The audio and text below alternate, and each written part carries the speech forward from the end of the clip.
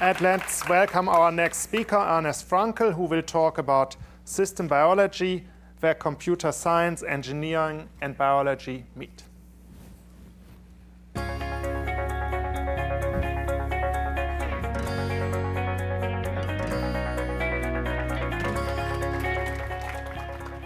Hi, so as Monty Python likes to say, now for something completely different. I'm going to talk to you about biology, not computer science, but I'm going to show you how the algorithms of the type that are being developed here at MSR have really had the potential and the effect of having a big impact on how we understand biology. But for those of you from the math or computer science background, I might have called this talk, Biology Looks Hopelessly Complex. It's going to get worse before it gets better. And you'll see what I mean. Let's start with what apparently is a simple disease. It's a disease called Huntington's, and you don't have to be a neurobiologist to be able to tell the difference between the brain of a patient who does not suffer from Huntington's on the right and the brain of the patient with Huntington's on the left. Tremendous loss of brain structure there. Now, the origin of this disease is a mutation in a single gene. And so you would think that this would be a case where we could really understand how mutations cause disease, and therefore be able to figure out how to cure disease. But this mutation has been known for approximately 20 years, and has led to no effective cure, and certainly no effective cure, but not even effective treatment. That's because the effect of biological molecules is extremely complex. A single gene, when mutated, affects lots and lots of biological processes. And the traditional approaches to studying these diseases are not getting us the kinds of answers that we need.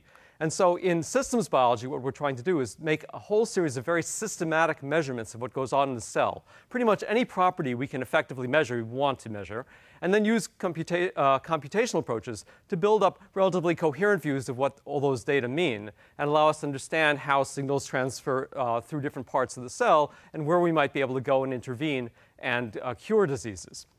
What things can we measure? Well, since the genomic revolution, now that we can sequence lots and lots of genes, we can measure the expression of lots of different genes in an organism.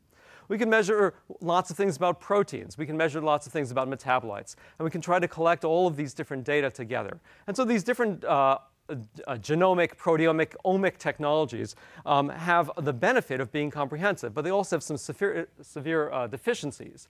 When we look at multiple different kinds of data applied to the same problem, well, what we typically find is that they don't tend to tell us the same story. So here we've got sort of yellow data and blue data and green data representing different technologies applied to the same biological problem. And you see the Venn diagram doesn't overlap very much. And that's a difficult problem when we're trying to understand what's going on. We also have a lot of false positives and false negatives in these data. And what we try to do in this omic approach is to try to understand how all of these data could really arise from a single biological process. And so in this cartoon, you've got some cell surface receptor on the outside of a cell detecting its environment. And it sends information into the cell and talks to lots of different proteins. And then those proteins can send information down into the nucleus where it can change gene expression. And we might find, the blue technology tells us mostly about one kind of protein, one kind of process. And the yellow technology tells us more about another kind of process. But there is some underlying physical reality.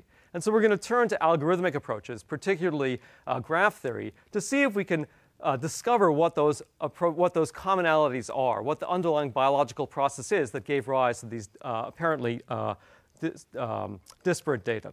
But the problem, this is where it gets worse before it gets better, is that when we try to do that, we end up with these network structures that are just too complex for human beings to understand. And so we need to come up with algorithms that allow us to find the interesting part of all these many interactions among hundreds and hundreds and hundreds of different proteins and genes. And so what we've done is turn to a class of algorithms called prize-collecting Steiner trees. And in this approach, we have nodes and edges. The nodes represent either proteins or genes. And the edges represent potential interactions among these proteins or genes, physical interactions. And then we try to find a subset of the data from, say, the genes and proteins that we think are changing in the disease state, indicated by the color, the yellow and the green, that are connected to each other, possibly directly, but possibly through these hidden nodes, proteins and genes that we didn't measure in our experiments because our experiments aren't perfect, but are nevertheless important for the disease process. And so when we apply this prize-collecting Steiner tree algorithm, it takes that very complicated graph and finds a subgraph that's most important for the biological problem of interest. And the algorithm can try to decide whether some data point which sort of lies on the edge of our graph is so relevant that it has to include it, or whether it's likely to be a false positive and should be excluded. Now, when we do this on real biological data, then we can get insights into what the context are of the genes that we detect as being relevant to the disease. So here we've got a bunch of yellow proteins that are functioning in a similar process, and we can then learn what kinds of processes are going on. And we can also find nodes in these networks that are very central and might be places where drugs could be used to target this altered process and restore health to the organism. So an example where we've actually started to apply this is something called glioblastoma. It's a very devastating brain tumor. It's usually diagnosed at a late stage. The only treatment really is surgery combined with chemotherapy. Without it, patients survive very, very short times. With this treatment, they survive usually a year or less. So the treatment is obviously not very good. So we've taken a model of this disease where we have one gene that's been mutated, that's very common mutation in glioblastoma. And we're looking at the effect of that gene on the rest of the cell. And we've collected all these different omics kinds of technologies, and we've built a graph from those data. And in this graph, the red nodes are ones where there's experimental data. And then the circles that don't have color in them are ones that the algorithm is telling us are also relevant to the disease. And when we look at this, we immediately can decompose into subgraphs that tell us a lot about the biological processes involved. Some of those are ones that are rich in red. Those are ones where there's a lot of experimental data. And some of them have a lot of clear circles. Those are ones where the algorithm is telling us that they're relevant to the disease process, but the experimental data by itself would not have led us in those places. And so that can lead us to new hypotheses as to what to look at. And the other thing that's extremely exciting about this is now we can find potential new drug targets. And we can do that by looking for the nodes in this network that are most central. So the single most central node in this particular network is a protein called SRC.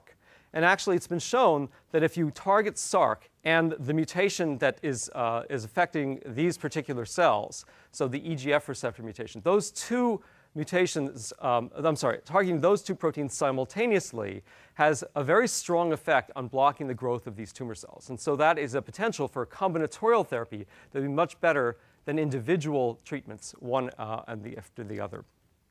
And now we can start working our way down this list of most central nodes and do experiments. So this was an expected result. Our next most central node was something that was very surprising to us.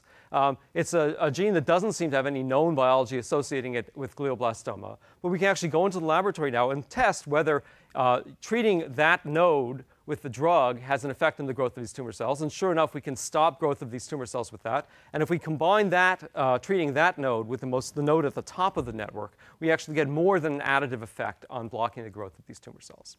And so what I hope I've been able to give you a taste of is that we can take these incredibly complicated biological problems where we don't know how to come up with treatment and do very systematic measurements through all these different kinds of omic technologies, and then apply the kinds of algorithms developed here at MSR to really develop models that allow us to directly go in and decide what to test experimentally and hopefully lead us to new ways of treating disease. The work that I described to you is largely done by the three women on the top left, Carol Huang, Esti Yeager-Lotum, and Laura Riva in my laboratory, with a lot of wonderful collaborations from people at MIT, shown on that side of the graph, and at MSR here as well. Thank you very much.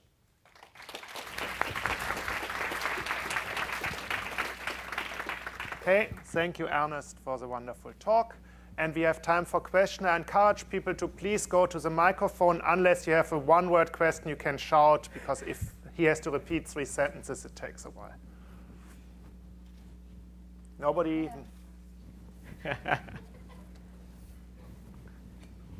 Can you tell us what the special protein you found was? Yeah, so when Carol first showed me the results of this computation, I told her, oh, this doesn't look too good, because the second most central node there is the estrogen receptor, which I'm sure most of you know about estrogen as being a female hormone, and it has no obvious relationship to brain tumors. But it actually turns out that glioblastoma is much more common in men than in women. And so we had a little bit of hope that maybe this wouldn't turn out to be a total red herring. And sure enough, our experiments in the laboratory seem to be confirming that at least in this cell culture model of what's going on, we can block the growth of these tumor cells, and maybe someday it'll lead to an effective treatment as well. Yeah?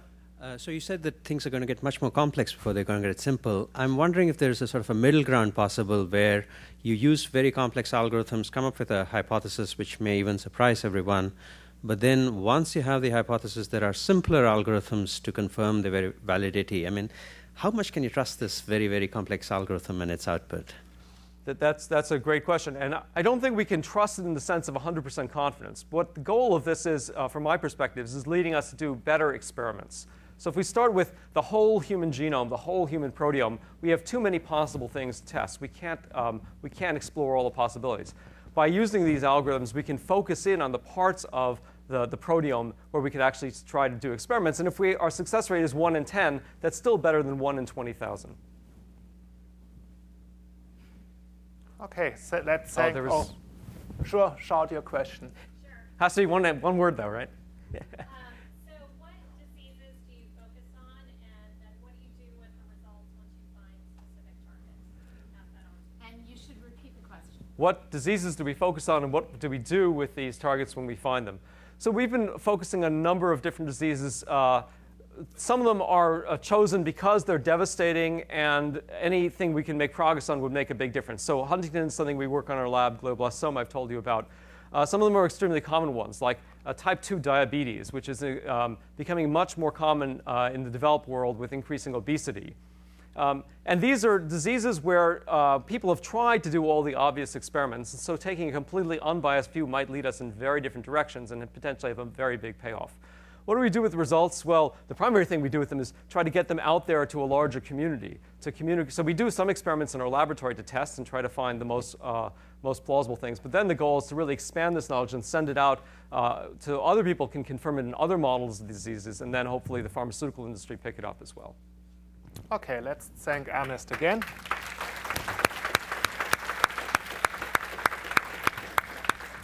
OK, so